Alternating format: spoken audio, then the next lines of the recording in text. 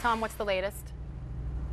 Good morning, Sage. Well, this morning, the website, TMZ.com, is reporting that Florida Highway Patrol troopers are in the process of trying to obtain a search warrant to get Tiger Woods' medical records. That to determine if the wounds that he suffered in that single-car crash are consistent with a car accident or with an episode of domestic violence. In addition, the website is reporting that troopers are exploring the possibility that Woods may have been taking some sort of prescription painkiller at the time of the accident, opening up the possibility for a charge of driving while impaired. We reached the Florida Highway Patrol this morning, and their response was direct and it was blunt. The agency has made no such statement of that nature, we were told. The crash remains under investigation.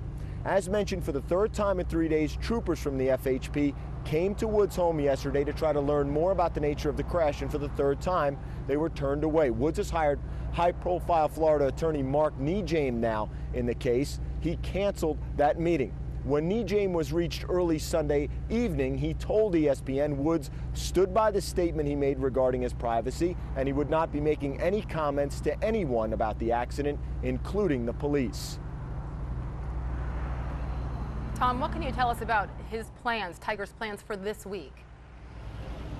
Well, this week is the Chevron World Challenge. It's an event that's very important to Woods. It's an event that he hosts, that he typically competes in. It draws a small and elite field, and it benefits the Tiger Woods Foundation, certainly his philanthropic passion. There has been no word yet on whether Woods will host the event, whether he will attend, whether he will compete, but obviously he traditionally addresses the media on Tuesday of that event. We'll have to see if, in fact, he goes to Southern California where it takes place.